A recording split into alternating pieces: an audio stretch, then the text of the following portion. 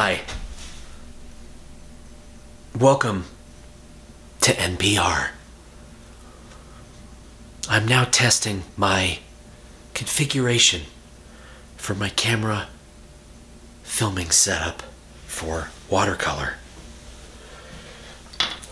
I'll now do some ASMR.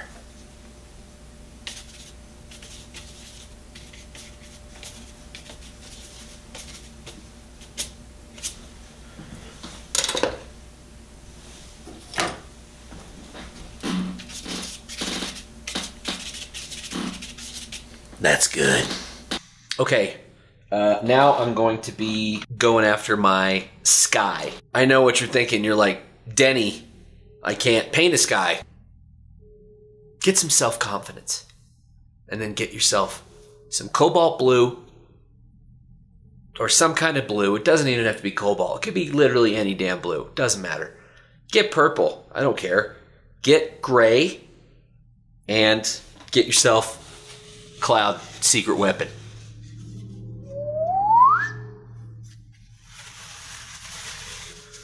Doggone paper towel. That's it.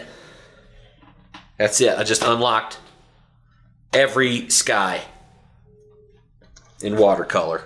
What was that? 15 seconds? Maybe? Alright. Time to put my damn money where my mouth is here. Okay, this is nice and dry. I let this dry overnight. I had some pretty thick paint in here.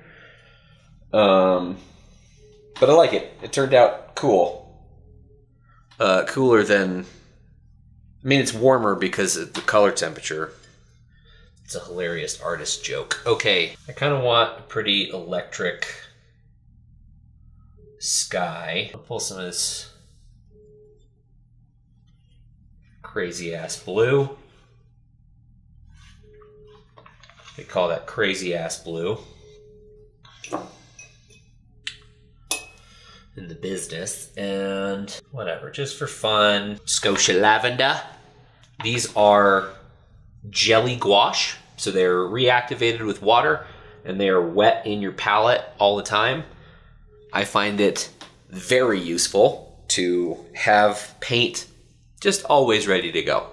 It's so much easier to just pick up a damn paintbrush and paint something if you've already got a bunch of paints that are just chilling, ready to go. These paints require a little bit of upkeep. You kind of have to keep them, you know, wet. I have a bunch of these mist bottles and then mix it up to keep the paint from drying out because trust me, I've let this set dry out and it was a pain in the butt to get everything back to this consistency. So leave it in this consistency if you can, okay? Okay. Now for my gray, what I'm gonna try to do is not just grab, you know, a little bit of black. What I'm gonna try to do is use the techniques of color mixing to get myself to a gray color, using its complementary color and mixing the two together, thereby neutralizing the color. And the way that to do this is you start with your primary color and then slowly add in your complementary color from the other side. And as you can see, you've got black in the middle, so this will, you know, go towards the center. And I want this to be a blue-gray, so I want to add less intensity of some kind of an orange to this to gray it out. That's my understanding of color theory. I know there's differences between like warmer oranges and cooler oranges that can affect things because they can lean, you know, green or... Too many people know too many things. Okay, so I'm going to grab some orange over here for my gray. Doing this Bob Ross style today, which I'm digging it. Got the palette in my hand. I'm using a big ol' flat brush for this. I'm just gonna go crazy here. I'm gonna grab a little bit more blue. Okay. So one of the first things that you can do to start to do a good painting is to just set yourself up for success, okay? I've got my paints already out. I've got, and you know what, just to be safe, I'm gonna clean this, because here's what happens. You get going and you get racing. So take the time up front and just get everything ready you know, kind of a first pass of things that you think you're gonna need for this round of the painting. So right now, all I've got to worry about is the sky and maybe getting some clouds in here. I think the sky is an important element of this painting to help show just the vast depth of this painting and how far back it goes. And also the incredible kind of blueness of the sky.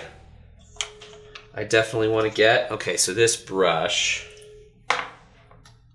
is going to soak up a lot of paint. I think I got enough here though to do what I want to do. Okay, so I'm going to start from the top, work my way down with my blue color, and then I'm going to add in gray, show where basically the bottoms of my clouds are going to be. And then I'm going to use my little feller here to dab out the areas where I want the sky to stay more white. Although it's not white anymore, it's yellow, but I'm hoping that that'll give the impression of like really brightly lit clouds. The yellow underpainting that I did. Enough talk. Talk is cheap, Denny. Here we go. Let's start blue.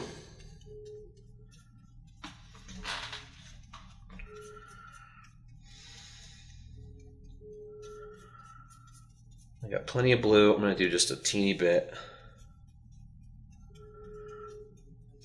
of white in there.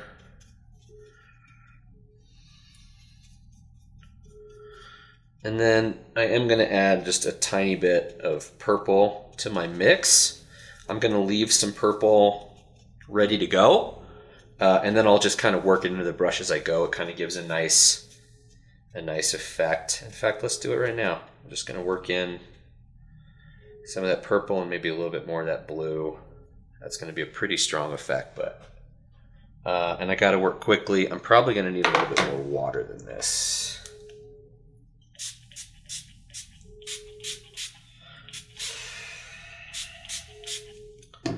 Because I want a nice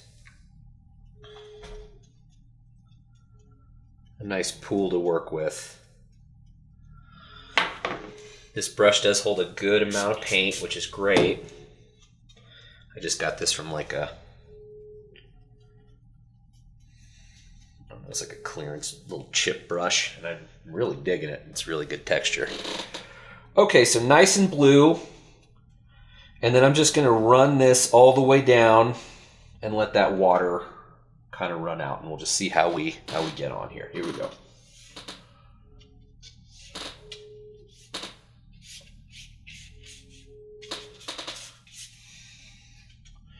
Maybe I can give myself like some indications of clouds, but I'm not going to worry too much about it. There's a more important thing. Just getting these colors how I like them. Keep this pretty nice and wet. And then as I get down closer towards my horizon line, I'm going to kind of feather this through a little bit more.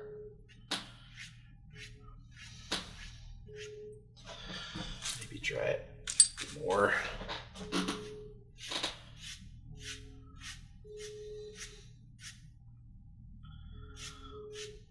All the way down. I think I can still figure out what I got going here. Okay, and now I'll go gray. This out a little bit. This is definitely trending green. What do I need? Maybe a little more red in there. So I go with a little more of like a raw umber or whatever.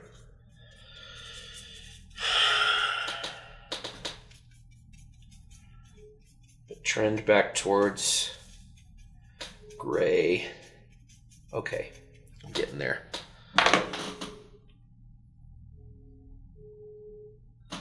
Okay, and then let's go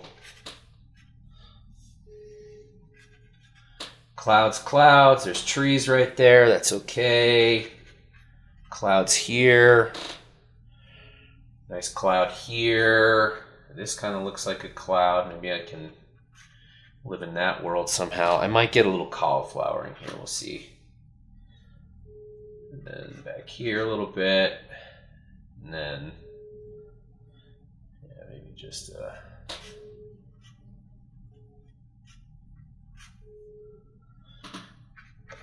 okay, and then one kind of coming off, maybe like it's going off the page. Now, quickly, just gonna try to dab.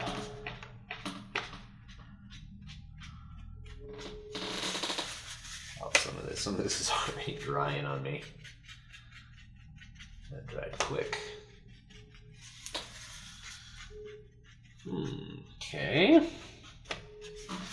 Well, you know what we're going to do? We're just going to switch right into feathering out some edges. Real quick, like.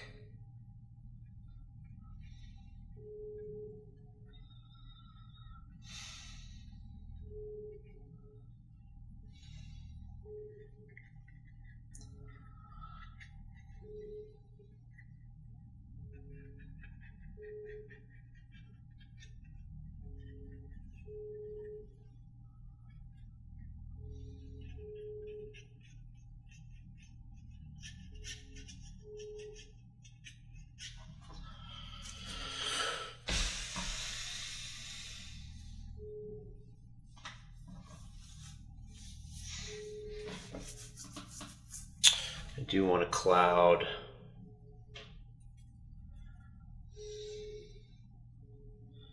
Shape.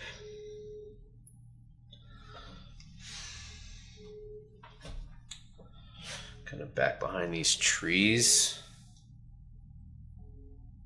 If I can get it. Yeah, nothing crazy. Just enough to indicate there's something there. And then this. Dude, I don't know. It's still wet.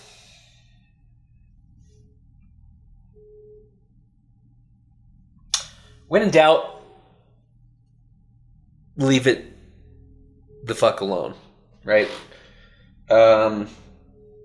This dried out faster than I thought. No big deal. I was hoping to retain a little bit more of what my white and my clouds. But you know what? That's what gouache is for, is you can always come back over top of this with some white at the end. So, boom, you get a free reset button there. Or a free undo button, or whatever you want to call it. So I'm going to let this little wash dry, and then we'll see what happens in the next one. Onward and upward, right? Quick disclaimer. This is usually the portion of the painting that I just hate this thing. I look at it and I'm saying, this is the ugliest thing I've ever done. I've screwed it up. I have to fight that. You're going to have to fight that too. There's going to come a point in every painting when no matter what you actually might observe, in your mind, you've decided that it sucks and it's a waste of time. You can do a couple of things in this scenario. You can do what I usually do, which is hide this in a cupboard or something and never show it to anyone ever again. I've wasted an hour doing this stuff and then it just goes in a cupboard, never to be seen again. When in reality, you've done the hardest part of the painting and it only gets easier from here. You have to start. That's really all there is to it. So what we end up doing as artists when we get into this mentality that this is wasted and to move on is all we're doing is starting paintings and getting failures over and over. Starting a painting, failing at a painting. Starting at a new painting, failing at a new painting. When there's a lot of success to be had here. Even if this is ruined and I have to redo the commission. I am learning things as I go. I'm practicing new techniques and it's okay. And what you're going to find is as you get further and further into the painting, you're going to get your groove and you're going to figure out where everything's going to live and all your shapes are going to come in and it's going to start looking really cool. So if you're like me, just take a step away. I usually do as soon as I feel that moment of like, this is terrible, I just leave. I come back in 20 minutes, look at it from across the room if you can, and say, oh yeah, there's stuff that's cool about that. It's no big deal. You just got to get your eyes off of it for a second. So with that being said, my next phase here will be the kind of the ground plane of this image, and I'm really gonna be working on mostly greens, mixing colors to achieve the greens that I want, while retaining some of this nice yellow color, especially down here towards the bottom as we get to a little bit more kind of dappled grass, and you can kind of see down into the grass. You'll see more of the ground underneath. So this is gonna be part of my ground plane too. Yeah, whatever. Second washes are difficult. Let's get after it. I made that.